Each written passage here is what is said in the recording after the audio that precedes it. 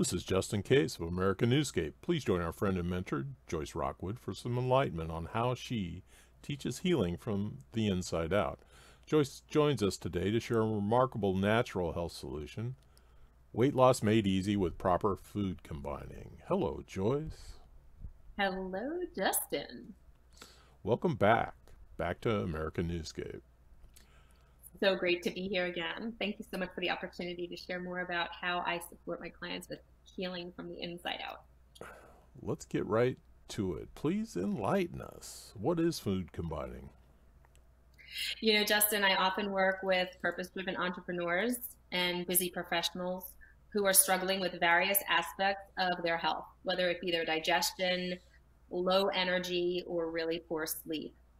And what I help them to understand is it's not just what they eat, but it's how they eat it that makes the biggest difference in their digestive health. And digestive health is the foundation for all of the other things that I've already mentioned and more. Food combining is one of the aspects that I teach my clients about, and anyone listening to this particular interview who's curious to really have more say in their own well-being and feel like they're independently healthy. I teach my clients how to heal from the inside out by focusing on what they eat and the combinations of the foods that they're eating. Because when foods are properly paired, they digest better, faster, there's less gas, and there's definitely less bloating in the body. So food combining, very simply, is the optimum combinations of foods to improve and enhance digestion, proper nourishment, and elimination. Wow, so to understand, food combining correctly is a good thing, and I assume miscombining is a bad thing. Exactly. Poor combinations. Yeah. So poor combinations of foods. You know, I'm a great example of this because I was eating everything under the sun because I thought it was just healthy food and didn't realize that the way I was combining them was actually creating a lot of the problems in my body. But when you miscombine various food groups, what happens is there's a lot of slowing down of the digestive process. So for example, one of the food groups that digests the fastest in the body is the fruit group. All the fruits digest very quickly. Those are very optimum foods for the human body. If anyone is listening to this interview right now and is thinking, is she crazy? When I eat fruit, I get completely bloated and gassed up, and I even get tons of brain fog. Well, then we need to talk because there's a very clear reason why that's happening. It's not, again, it's not just what you're eating, it's how you're eating it. So what can happen in the body if you eat fruit, for example, on top of a very heavy cooked meal is you're going to experience a response of a lot of gas and a lot of bloating, and yeah, even that kind of brain fog. You might even feel really sluggish. You might feel really cramped up. And that's because the fruit digests best when it's eaten alone and has the most amount of time to leave your stomach without any other food groups landing on top of it. I was a perfect example of someone who had no idea about food combining and was eating fruit after I would eat my cooked meal at lunch. And I could not, for the life of me, figure out what was going on. I thought, if I'm eating so healthy, why am I not feeling as good and looking as good as I think I should? And I did that for several years, I think from the time I was about 16 to 23. But here's the thing. When you optimally combine your foods, in the beginning, it might seem a little challenging because we're so used to eating certain foods together. Once you experience the lightness of being, the better digestion, the more clarity of mind, the better bowel movements, more energy, better sleep, better skin, more vibrancy, youth, all of those things, then the habits become second nature because you're getting the benefits. And we typically are drawn to the actions and the behaviors that yield good results. Think about this. If you put your hand on a hot stove and it burned you, chances of you putting your hand on that hot stove again are going to be pretty few and far between. But when we have these great benefits, we are going to remember what we did, and we're going to start those habits in a more subconscious fashion. So just to answer your question, what happens in the body when foods are miscombined is we begin the onset of indigestion, which is a trigger for all of the other ailments in the body, whether that's sinus issues, headaches, poor skin, low energy, bad sleep, hormonal dysfunction, you name it, constipation, gas, bloating, diarrhea, all of those things. Wow. So, and this also relates to my ability to lose weight when I need to, correct? Absolutely, right? So if we want to think about food combining in terms of some of the other benefits, and one of those benefits being weight loss, since that's the focus of this particular interview, what I would say is this. When you eat a meal, let's say you ate a breakfast and it was properly combined and it was just some fruit, maybe fruit with avocado, which is a fair combination. There's always some exceptions to the rules of eating fruit alone.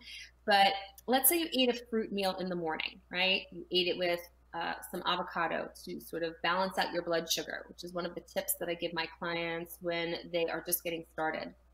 Then what you're going to notice is by the time you eat lunch, lunch will land in your stomach in a way that feels very comfortable, very favorable. If you ate a meal in the morning, and let's say it was bacon and eggs, anyone listening out there eat bacon and eggs in the morning? The chances of that meal being out of your stomach by the time that you need to eat lunch are very minimal, because that meal might sit in the stomach for way more than 6 hours. Those are two food groups that are not properly combined. They do take a very long time to leave the stomach. And because of that, if you eat again on top of that meal before it has a chance to depart from the stomach, you're going to experience something called carbonic gas or carbonic acid buildup. What that means is whatever was in the stomach first at breakfast has another meal landing on top of it. Instead of the stomach being empty and allowing lunch to land in an empty place, you now have two things fighting for space. When the lunch lands on top of that breakfast, what happens is like a trampoline effect. It doesn't really have a big place to go. There's not a lot of surface coverage there, not a lot of surface area for it to flow. So it's resisted. Digestive juices, which are typically excreted to help break that down, are minimal. And now the stomach is blown up with all of this excessive gas and carbonic acid, and the entire process of digestion is slowed down. So now, instead of the stomach being empty for the time that you're going to eat dinner, it's actually still dealing with the fur in it earlier in the day. This is an accumulation effect. So if you can imagine this going on day after day, week after week, month after month, year upon year, you start to understand why a lot of people's midsections look very distended. You took a pin, you could pop that little belly and all this air would pop out of it, right? So a lot of what happens for individuals is they're walking around full of gas. We call it exogenous gas that's created from the foods we eat. There are many ways that we create gas pressure in the body. One of the ones we have the most control over is through our intake, and also through the thoughts that we have. So food combining is related to weight loss, because when your foods are properly combined, the stomach does what it needs to do for breakfast. That food moves on. Lunch comes along and can land in an empty stomach. It can digest and it can move on. Dinner, same thing. And you start to see that the stomach, which is a very simple organ doing one thing at a time, can really manufacture some excellent effort on making sure that what we put in our body is efficiently leaving our body. Because detoxification is a two-step process. We get to loosen the waste and then we get to remove the waste. But we can't remove the waste if the stomach is just backlogged with all of this accumulation, gas pressure and whatnot, and fecal matter for the matter down below. So the slowing down of the digestive process is one we have control over with the food combinations that we pay attention to. Weight loss is one of the easiest things to manage when we just properly pair our foods, optimize our digestion, and increase our eliminations. Wow. Would you mind sharing your own experience, what you've learned from combining properly? Oh, absolutely. You know, when I first started learning about how to detoxify my body, I was about the age of 23, and I had gotten to the point of severe frustration with my immune system, really bad skin issues, weight issues that I just could not seem to address. And I had a couple of years later, I suffered a herniated disc. So the thing is, at that point, when I first started getting colon hydrotherapy treatments, the man that I met, the amazing Bill Jacobs, who was like my own Mr. Miyagi, except that he had a Staten Island accent and was half German, he explained to me that in order to really focus on getting the health results that I wanted, I had the first piece buttoned up, that nourishing was definitely important. But what he helped me to understand was that what I ate was even more important than just, or how I ate what I ate was even more important than just what I ate.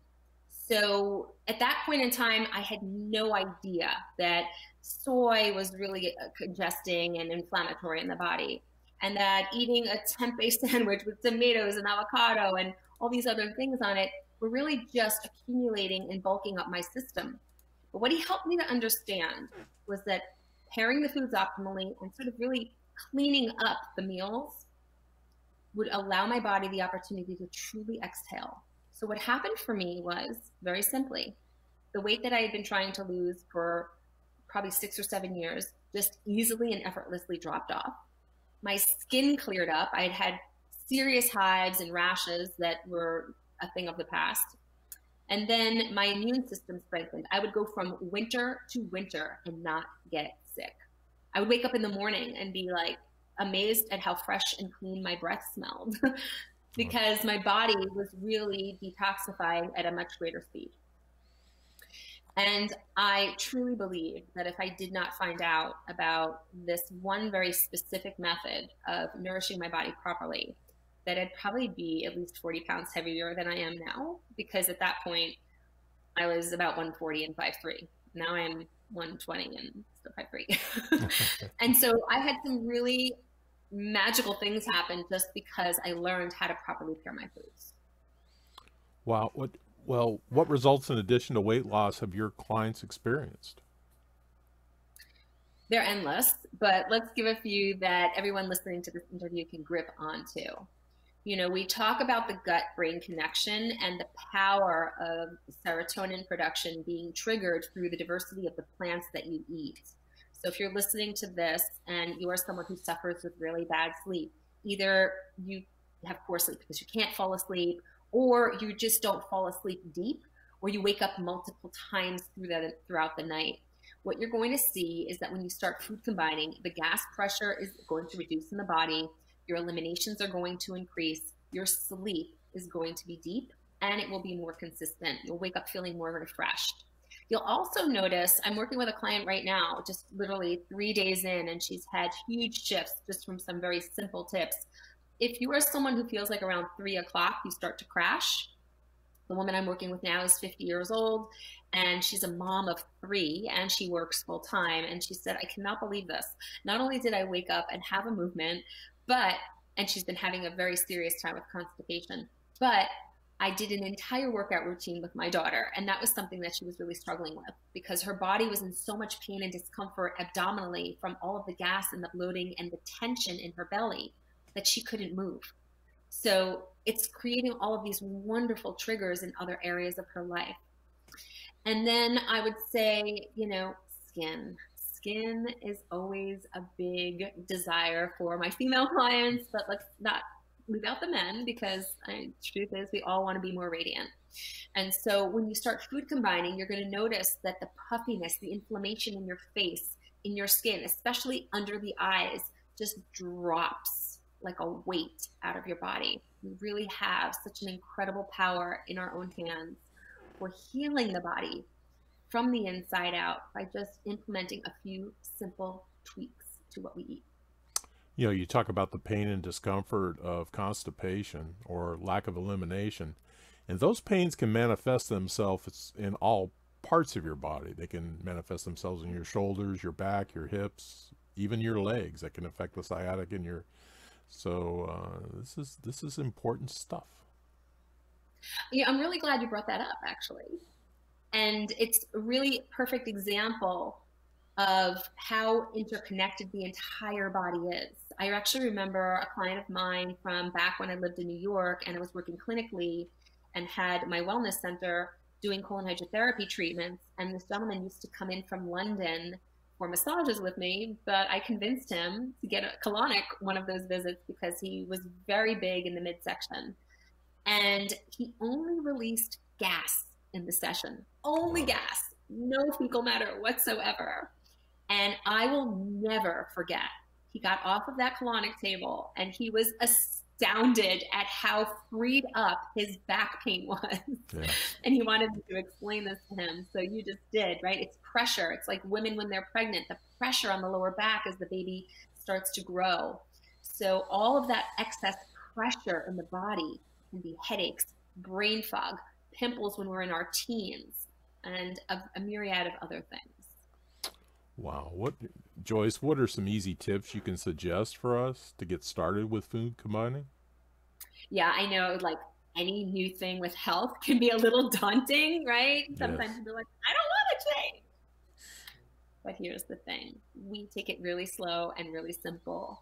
The best way to get started on any new program, whether it's working out, diet, playing the violin, is to start with something very simple and don't go into overwhelm thinking everything has to be perfect. Prime example is the woman that I just started working with. She wasn't worried about making mistakes. She just started making some tweaks with the suggestions I made. So, and she had huge results, right? She had 2 bowel movements 2 days in a row after never having a movement, I think, in the last few months. Oh. So, yeah. Unless she was facilitating with an enema. So the thing is, when you get started with food combining, I would say this: focus on one thing.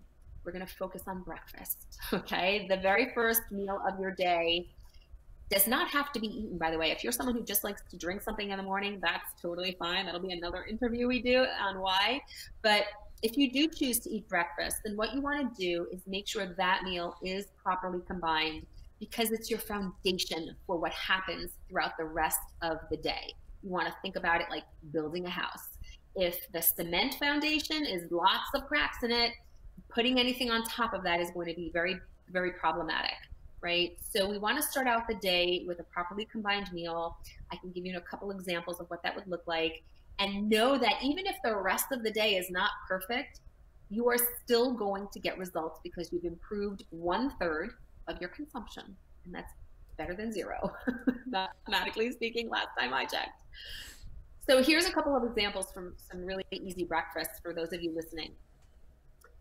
I'm going to start out with the heavier foods and then go into the cleaner, lighter foods. So if you're listening and you're just getting started on this, you might feel like eating something a little heavier is going to serve you. So we would do something like avocado toast.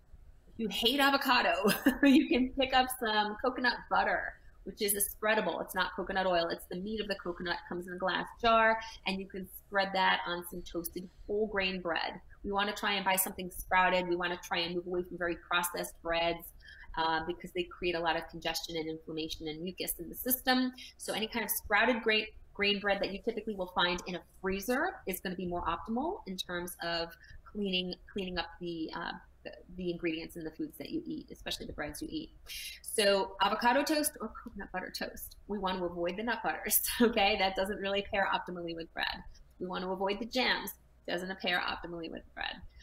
You can also do things like the Revita crisp breads or rice cakes in the morning and use the coconut butter or the avocado to spread on top. All right, for those of you who are a little bit more advanced, then we're going to go into fresh fruit with avocado. We typically say eat fruit alone or leave it alone, but if you're brand new to this or if you're just looking to escalate, you might feel like the fruit alone is a little too light. Eating the avocado with it is going to pair well, and it's going to balance your blood sugar. It's going to make that meal feel a little bit more like a denser meal than it would without, and you should be able to cruise through until you're ready to have lunch. For those of you who are a little bit more advanced and you're looking for something a little bit more Olympic, then you're going to go with your fresh fruit eaten completely alone, and that should sustain you if you're at a cellular place where things are a little bit cleaner for you. And if you need any other tips and suggestions, there are some links below where you can connect with me. Wow, thank you, Joyce. Are there any inspiring thoughts you'd like to leave our audience with today? Absolutely. I truly believe that you can heal your body naturally from the inside out. And I also believe that when you pair gut health and detoxification, the two most overlooked aspects of healing, you have a recipe for long-term success. And it would be my honor to guide you on your journey. I've got a free gift for you, right? We have a free gift for them, Justin. Absolutely. So let me tell you about that. I have a great food combining chart that's going to help you to break free of all of your worry around what pairs with what properly and optimally. So right below the video, there is a link for you to click and you can get a free download of my gut love and food combining chart. So you can see the exact outline of an optimal breakfast, lunch, and dinner. And you can also see the exact chart of the different food groups and which ones pair optimally. Again, don't go into overwhelm. Just start with something really simple that you know you can achieve. And I would recommend doing that for like 3 to 7 days until you feel like you're ready for your next step. Wow. Joyce, once again, thank you. And I hope you come back to see us. This has been Justin Case and Joyce Rockwood sharing a glimpse into weight loss made easy with proper food combining. Thanks for joining us. Please remember additional information and links are provided in the video's read more. Simply consider subscribing to this channel and joining Joyce in her journey.